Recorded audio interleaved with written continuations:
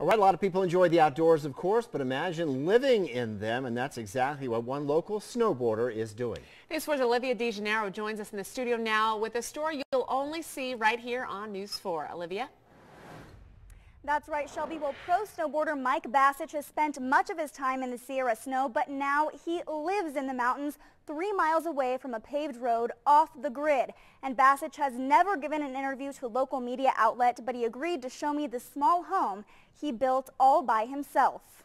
Tucked in the Sierra on a snowy mountaintop, Mike Basich calls a 275 square foot room his home. At 33, I was like, what am I going to do with the rest of my life? You know, I want to do something different, challenging. But he realized his dream long before he was 33, when he was just 10 years old. I wanted to build my own house with my own hands. So about 10 years ago, Basich embarked on an adventure to make that dream come true. He bought a piece of property in the high Sierra and used his land to create a home. All the materials from here, milled all the trees and the floor.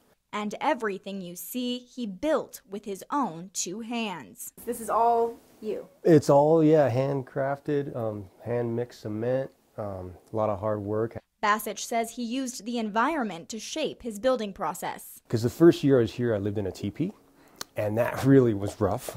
Yeah. But it gave me a real understanding of how to work with the weather. And every feature of his home has intention behind it. The loft sleeps too. Comfortable. We wake up, actually the sunrise comes right through the top window here, which is really nice to wake you up.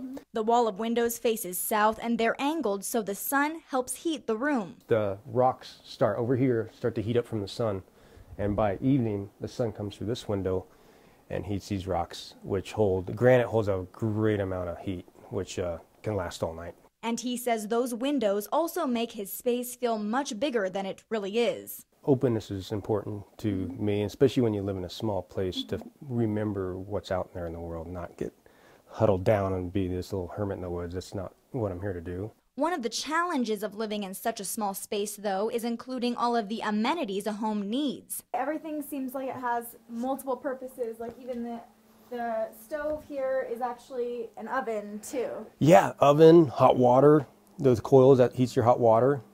Cooking top for cooking, which I do, for almost pretty much every meal.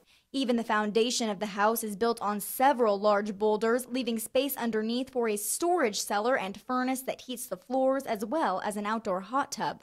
But while he was building his home, he didn't write down any of his plans. I'm not even going to draw out how I'm going to build this thing, because if I draw it all out, it's already built. He says he was inspired by the golden ratio, but he based many of his construction decisions off instinct alone. Listening to the environment.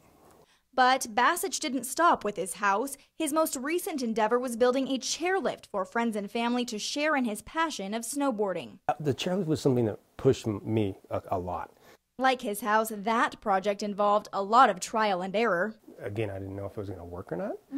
But I was willing to just go for it. And I had a lot of friends come up and we were winching stuff from trees. Before living off the grid, Mike Basich focused on his snowboarding career and had success with the stock market. I lived in a huge house, had everything to offer, but it didn't feel very rewarding to me. But he says he feels richer living in 275 square feet than he ever has before. I feel like a billionaire up here just because I have such a connection with value. And it's hard to beat the breathtaking views right off his back porch. This is where I landed back after traveling for 20 years around the world. This feels like home. And if you want to see the full, unedited interview with Mike Basich, we're going to post it over on our website, mynews4.com. And if this story piqued your interest at all, I definitely recommend heading over there and hearing his reasoning behind all of the tiny details. He answers a lot of questions that we just couldn't get to in this report. Joe, Shelby.